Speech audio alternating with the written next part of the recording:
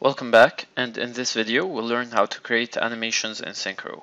So to do that, I'll go to the 4D review ribbon and then open the animation editor as well as the animations list.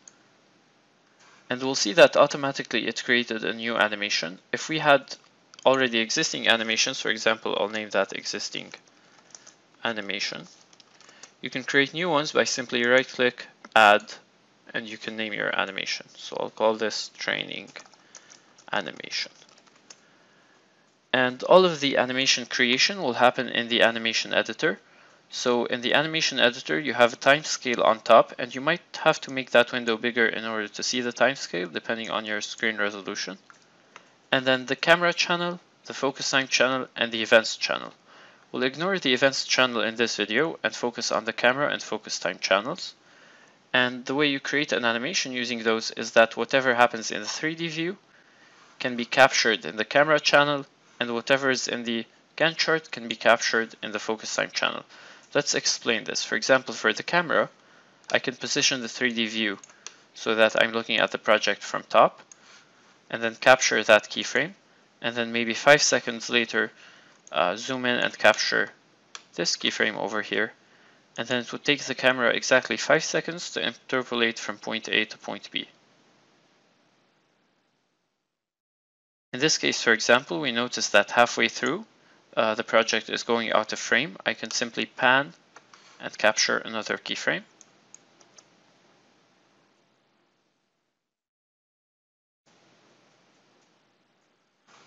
And the same exact thing can be done with the focus time, where I can position the focus time, for example, at the beginning of the project or at the beginning of a specific task. And then at the end of the project, or maybe at the end of a look ahead window, and then determine how long we need the animation to be in between the two. In this case, I'll just pick 10 seconds for example's sake. And if you play the animations, and by the way, I'm playing the animation by hitting the spacebar, but you can also use the play key over here.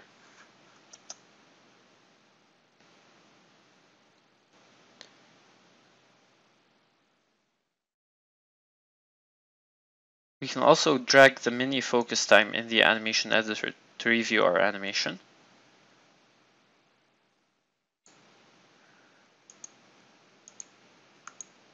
For example, we may notice that the steel construction happens way too quickly. I can simply slow that down by capturing a keyframe at the beginning of the steel construction over here, and then maybe at the end of the steel construction,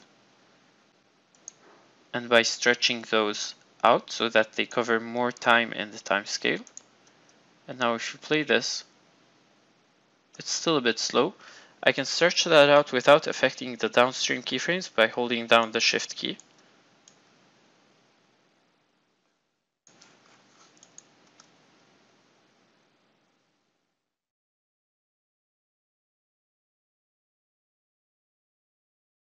And of course, this slowed down the animation of the focus time. However, the camera animation was exactly the same. I can slow that down too.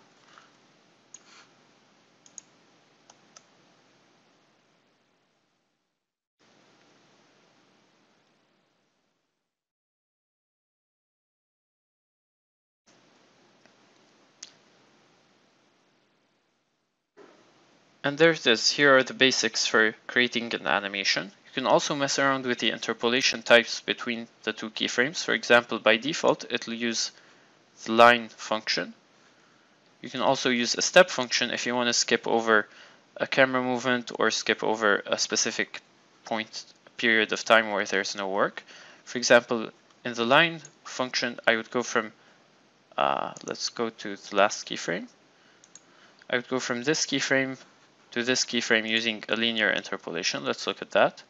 If I choose step, then it would be something like this, where it's a fixed camera that suddenly steps to the other one. We can use curve, where it uses a standard Bezier curve to interpolate the two camera vectors. And finally, we can use Turntable, where you have to select, if this is grayed out, it means that no object is selected. And in that case, you'd have to select an object. So to show this, this would be grayed out. And the reason why you have to select an object is because the turntable effect rotates the camera around that object. So if I use that now, I can specify the amount of rotation and the direction. So let's do 180 degrees counterclockwise. And that would look something like this.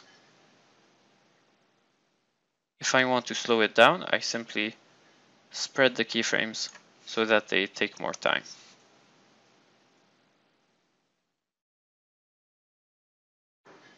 And that's how you create an animation. So pause the video now and create your own animation. And I'll recreate one from scratch after you come back.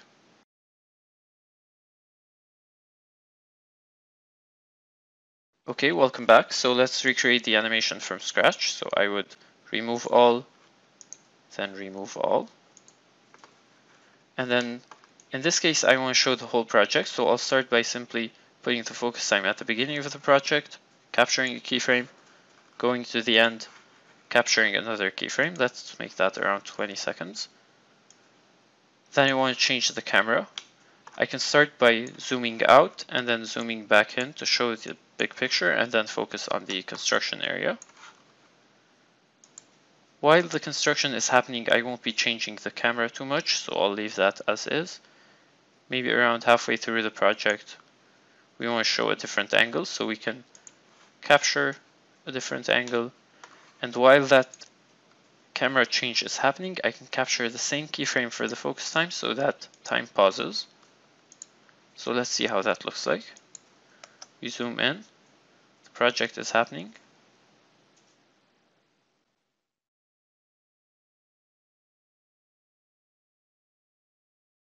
Then we change camera angles and finish the construction. That looks good. In the next video, we'll look at the events channel and then how to render out the animation.